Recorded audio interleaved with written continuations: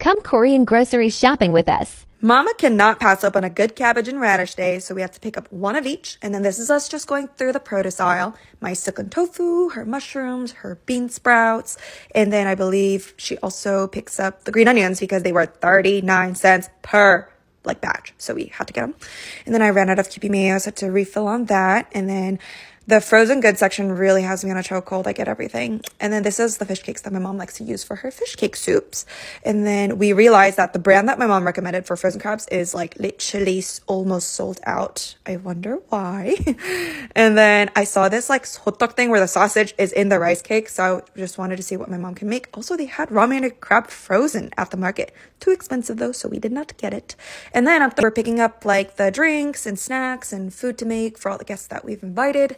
And then the total came out to be $188. So we got a free prize because it was past $150. Bye-bye.